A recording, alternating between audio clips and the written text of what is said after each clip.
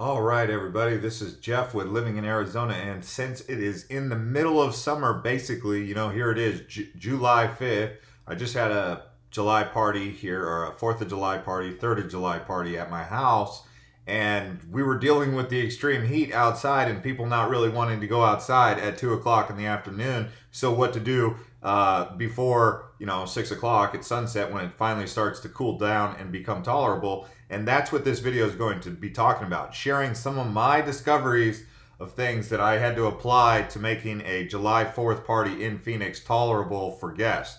And we're also going to talk about some other things related to that. Now, before we do, if you're new to this channel, Living in Arizona, you can subscribe to this channel. I also wanted to say I am going to be doing some traveling.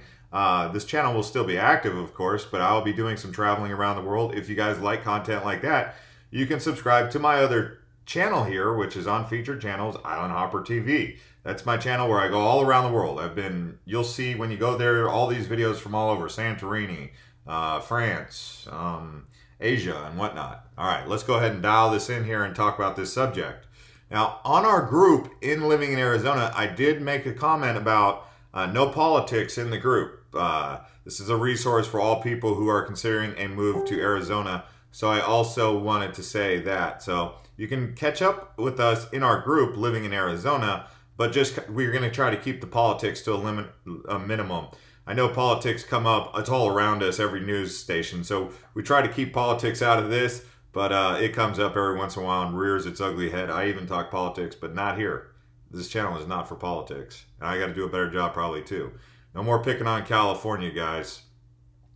Anyways, let's go ahead and talk about the weather. So you can see here, it's Friday, 105. It was 106 on 3rd of July, but we got the heat coming in. It's 110, 112, and 114 by the end of this next week. So this time next week, we'll be in the teens, for 100 teens, right? As high as 114, that's hot. 114 is really hot. What to do in those kind of situations? Well, one of the things that I personally did just to cool down my environment, so this is the way I look at it. Shade, in my opinion, takes about 10 degrees off the weather. So anytime you can get any sort of shade, you're going to be cooling it down by 10 to 15 degrees, depending on how hot it is. And then what you can do to cool it down another 10 to 15 degrees, even beyond that, is bring in mister systems. So if you're looking for misters, they really do work, and that's not a joke. I mean, you got to have something to hold them on, whether it be an umbrella or a pergola or a rooftop, something, or just a line. It doesn't matter. You can get them on Amazon for 20 bucks, or you can have the professionals do them correctly. But lots of companies here that you can go to. Misters right here, Senior Mist. You'll see these commonly used in cafes. They do work. Here's some examples of shade. All right, so that's something that you can do to instantly, create a cooler environment outdoors. It's misters. Now, I will say this, pools are important in Arizona. You will not realize that you need a pool until it becomes over 100 degrees and you want to use your outdoor area. Your outdoor area in the summertime without a pool is basically not very fun. You got to have a lot of shade if you don't have a pool. So pools are very important. I personally recommend a pool and a tub, a spa next to each other. That's what I recommend. Obviously, not everyone's gonna be able to afford that, but you can see. Now, how much does it cost to build a pool? It's anywhere between $9,000 to $32,000 for an in-ground pool. The lowest is $200 and the highest is around $80,000. One of my neighbors is building an $80,000 pool. I've seen someone build their pool for $35,000 and included this travertine deck. So that's a pretty good deal. I personally recommend the travertine. I like travertine because the rock doesn't get as hot, and also it's a really nice aesthetic. It's just, travertine has been my favorite. I've seen pavers, I've seen concrete, or like a stamped concrete, and I've seen just acrylics, but acrylics get really hot. Flagstone chips. Travertine is just the best that I've seen yet. This is what I recommend. Okay, and then so what other types of pools? If you can't afford the big pool, what can you do? Well, you could consider a cocktail pool, a smaller pool. They also have a spool, S-P-O-O-L. Write those down if you're looking to save money and build a pool. Now, the best way to probably do it is buy a house that already has a pool built in. That way, when you're moving in, it's already built into the price of the home. And in the mortgage, you don't have to pay the extra $50,000. So finding a home that's already got a pool, that's a great idea. A pool or a spa, some sort of body of water to get in to cool it off. Thankfully, I have a spa in my backyard. It's just a little small, considering if I want to have a lot of guests or kids in particular who like to pee in pools. I don't know if kids pee in pools. All of them do, but I always have to tell the kids, don't pee in the pool. Don't pee in the spa, because it's a small body of water, and you don't want that. But larger pools, I guess, if they're going to pee in the water, I guess they're going to do it. I was just even looking it up online. The reason that people get the red eyes is not because of too much chlorine. It's the reaction between the urine and the chlorine that causes kids to get red eyes. So I try to tell kids, don't pee in pools, period. And if you're an adult who pees in pools, you should stop. Do what you want, but if you're coming over to my house, getting in my water, don't be peeing in my pool. Anyway, but the spa that I have, I like the option to have it heated because I don't really like too cold of water. So I use the heater. I can make it 80 degrees. I can make it 94 degrees. I can make it 100 degrees, depending on the weather. Or I could just leave it at regular temperature, which is, who knows, maybe 75 or 80 degrees. So I do recommend pools. Like I said, they range between $5,500 and $32,000, or up to as high as $50,000 and even higher beyond that, just depending on who you're going to go with. Sun-kissed pools, presidential pools, California pools, all ideas for pools, but I do recommend pools, and that's not a joke. Here in Phoenix, in the summertime, for about 3 to 4 months, your yard is going to be virtually uninhabitable without a pool. Okay, so some other summer weather tips that they're recommending, how to make this place tolerable during the summer. Definitely consider sunscreen or a lotion to put on to do that. Rest frequently in shady areas.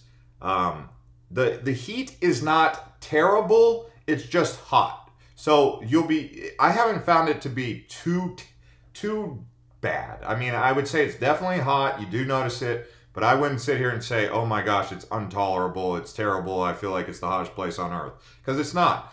Dubai's hotter, Singapore with the muggy and the heat, it's hotter. I mean, I've been to Shenzhen when it was very unbearably hot. Phoenix having that dry sauna heat is not unbearable, it's just hot. What I mean by that is going out in your backyard, sitting under something without shade, or sitting under something with limited shade is a bit uncomfortable. That's what I'm saying.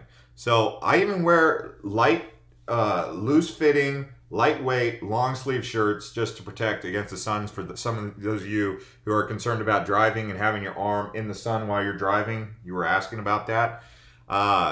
Be careful, definitely, with kids, animals, and whatnot. So if you have infants, don't leave them in the car, obviously, for any period longer than like 5 seconds. I mean, the only time, seriously, don't take your eyes off your kids in the car, especially in Arizona. It's hot. Animals too.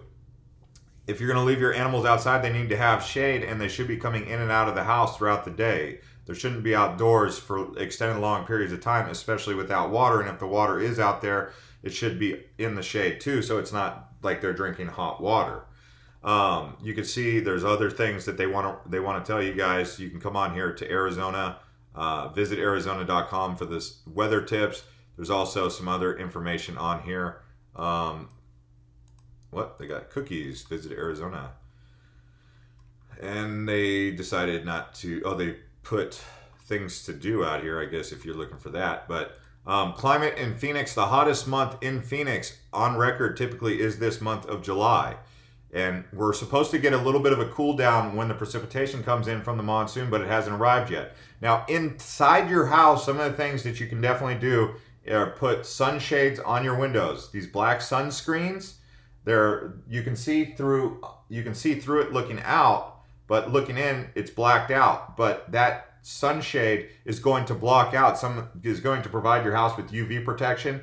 Now, they are expensive. They are about, I want to say, anywhere between $100 to $300 per window. And if you have a bunch of windows, it's going to be expensive. But long term, it's going to be like installing solar panels. You got to pay a lot up front, but long term, it pays for itself, right? So with solar screens or black shades, I recommend those. You can get them in other colors, I think, but you have to ask the HOA for approval.